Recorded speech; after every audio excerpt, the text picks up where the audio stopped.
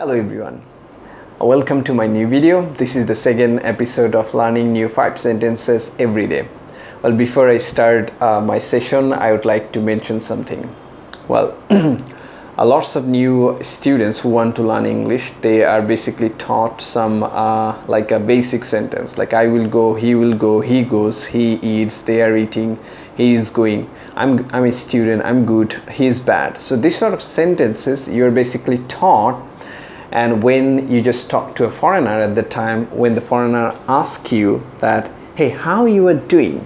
So in response, you just say to him, because you are so much nervous and you forget everything, and you just say to him or her, I am good. You are good. So listening to you for a while, foreigner just gape at you like, and then like, they lose their interest, like not talking to you. So my suggestion is that, like, you know, when you learn a basic sentences, I think it is important to learn, but each and every day you need to learn new sentences. You need to develop your quality. So for that reason, I have come before you, and today I have come with the 5 innovative sentences. I think you must actually get some lesson from my second episode, like learning new 5 sentences every day. So let's start now. Okay. So the first sentence is I feel numb hearing the bad news. So I think here is the numb is the like a unknown vocabulary to you. So most of the students do not know the meaning of it. So I just actually apply it in a sentence. I feel numb hearing the bad news. So I think you can clearly get what it means. So I feel numb when I heard her father died. So it means that I feel like I'm getting paralyzed. So numb means like getting paralyzed. So I think now you understand the meaning of numb. So like you can also say it, here it is actually, numb, here is a adjective. You can use it as a verb or a noun. For example, if I use it as a verb, his behavior numbs me. So this is how you can use numb. Okay, now actually we go for the second one, bliss, bliss. So bliss is a thing barely be bought with the money. So again, I just actually want to read it again for you. Like bliss is a thing barely be bought with the money. So here actually bliss is a noun. So we can use this actually happiness. So happiness is a thing barely be bought with the money. So instead of actually happiness, I just use bliss. So this is a very new thing that you learn, and it's a noun. So you just learn it. So instead of happiness, you can use the bliss to everybody. Like, hey, I feel so much blissful talking to you. So here I use actually blissful as an adjective. So you can actually use bliss or a blissful. It actually verifies from sentence to sentence. So I think you get actually what bliss means. So go for the next one. Next one is so easy. I'm staying in a posh restaurant. Well, here is actually my charm word, like a posh. I'm staying in a posh restaurant. So let me give you more example. Like my friend always wears the posh clothes.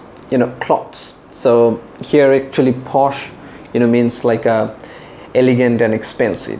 So I'm staying in a posh restaurant. So here actually I'm using staying. There is actually there is a wrong conception between a stay and a leave. So if you actually go somewhere else and want to stay over there for like a couple of days, so in that case you can use stay. So suppose I'm living in an apartment. So since I have been living over there for a long time, so I use it actually leave rather than stay. So if you go anywhere and just stay that place for a short time, you need to use stay. So that's like a difference between stay and a leave. And posh, I think you understand the meaning of posh. So go for the next one. And the next one is he is in a diabolical condition. So he is in a diabolical condition. So suppose I just say that, hey, you know that one of my friend is very bad, like he has no financial support, and like he is in a diabolical condition. It means that he is in a bad condition.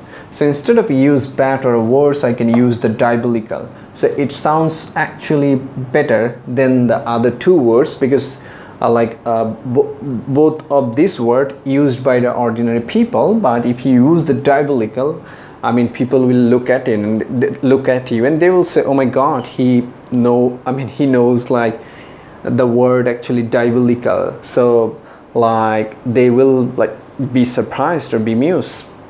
Okay, so go for the next one. I mean, this is the last one for you, and that will be the end of our conversation for today. But before I actually end up our conversation, I like to finish reading the last sentence. Okay, so the last sentence is the situation turned volatile at around 5 p.m. So here is the actually unknown word for you. It is volatile. Volatile means like unstable, stable. So, or you can actually say that becoming dangerous. The situation turned becoming dangerous at around 5 p.m. or unstable. Okay, so you can use the volatile the situation turned volatile at around 5 p.m. or the situation turned becoming dangerous at 5 p.m. So I think you all understand the 5 sentences along with the 5 new vocabs. So let's start it again. I feel numb hearing the bad news. Bliss is a thing barely be bought with the money. I am staying in a posh restaurant. He is in a diabolical condition. The situation turned volatile at around 5 p.m. So stay in touch with me all the time and learn a new thing from me, because those are the examples you will never get from anywhere. Like most of the institution or anywhere you go, they will teach you some basic sentences, but I always collect some extraordinary things, like some jewel, like some pearl that you can use in your sentences, and you can change you can be very exclusive or different using them. So I think today is the end of our session, and I will come with the new new learning